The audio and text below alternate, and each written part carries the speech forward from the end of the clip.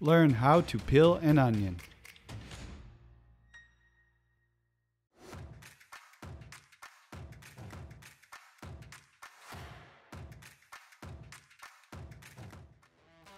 Hey, it's Bob, Home Cook Basics. So today we're talking about how to peel an onion. It could be frustrating to get the skin off of these things. Onions are one of my favorite vegetables, and I use it in so much of my cooking. I mean, I'm pretty much using onions every day. So it can get frustrating trying to get the skin off and peel it off to get to that onion so you can chop it and slice it. So I'm going to show you how I like to peel an onion. This goes for red onion and yellow onion and sweet onion. But let's jump right into it. All right, first step is to cut in half. You want to go right through the long way, right through the stem and root end.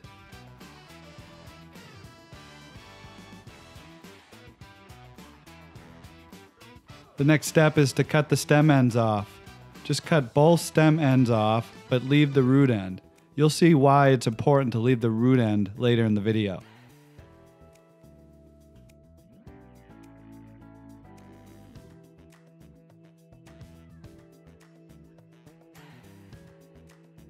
The last step is the peeling. Since we cut the ends off, it's really easy to grab the layer. If you can't get that fine film layer that's on the outside edge, you can rip off that layer and the next layer and you'll get a nice clean part of the onion.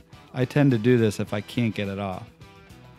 Here you can see that I could get that real fine layer off, and the underside, that next first big part layer of the onion was in great shape.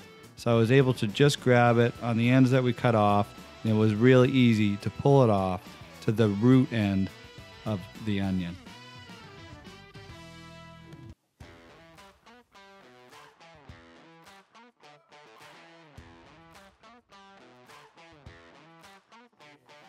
Now here's the trick for leaving the root end on.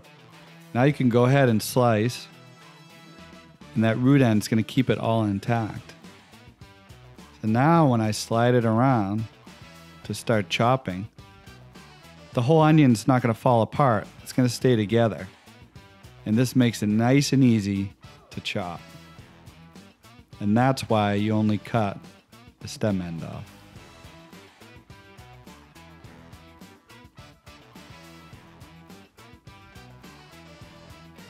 You can even save these little bits.